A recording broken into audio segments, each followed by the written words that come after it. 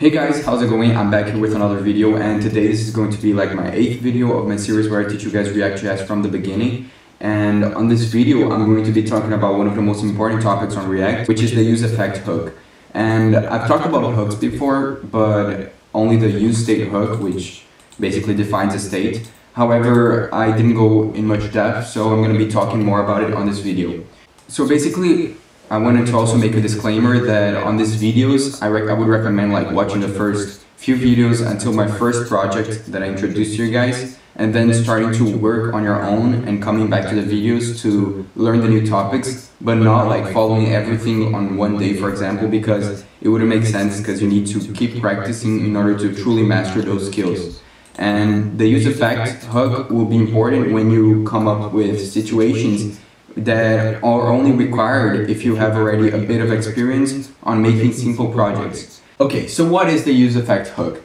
So you guys know that we have a useState hook, which defines a state, which is a variable that whenever it changes, it will re-render the page so that the page will display the variable with its new value, right? So the UseEffect is basically a way to determine a set of events that are going to happen every time that the page re-renders. So for example, if we change a variable, a state variable, the page will re-render in order to show the new value, right? So if we have a UseEffect function or a hook, then we can determine stuff that can happen every time that the page re-renders.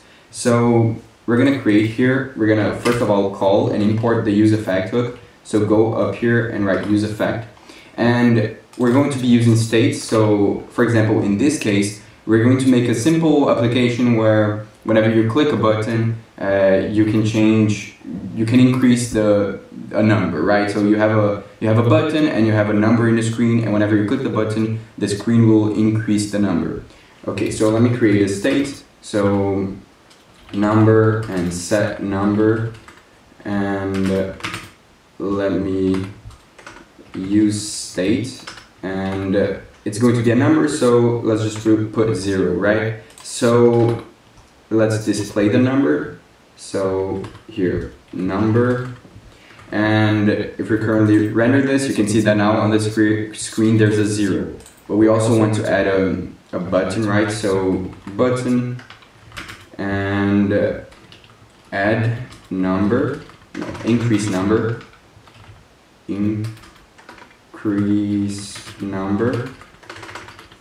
and let's give an onClick event of basically we're going to just increase number. So set number equals to number plus 1, right? So basically what we're doing here is whenever we're clicking the button, then we're setting the number equal to the current number plus 1. So we're increasing the number.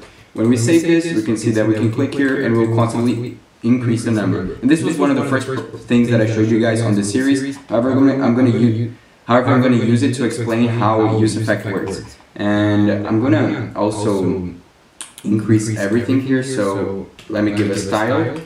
And you can give an inline style on React by basically writing style, opening and closing 2 curly braces, and inside of here writing a different type of CSS. So for example, instead of font slash size, I can basically just write font size like this, and instead of writing pixels, I can literally do like this. So just write the number and it will work, as you can see. And okay, so now we're going to actually use the UseEffect hook.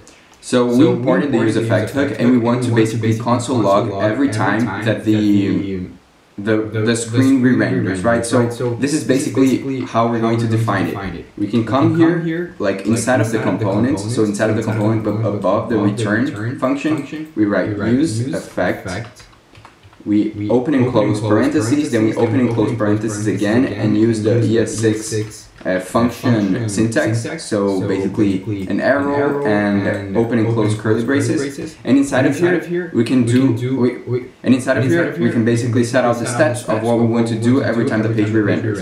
So we're only going to console.log the word page rendered, right? And we want like And the UseEffect hook also takes in an array over here. So you can put a comma and an array. And what this array does is basically it determines when will the UseEffect be called. So it can be called whenever something changes, right? So I want to call this whenever the variable number changes. And I write number, and now if we see the console log, nothing is logged. Actually, it logged the first time it rendered. Now if we click again, it will keep console logging the value.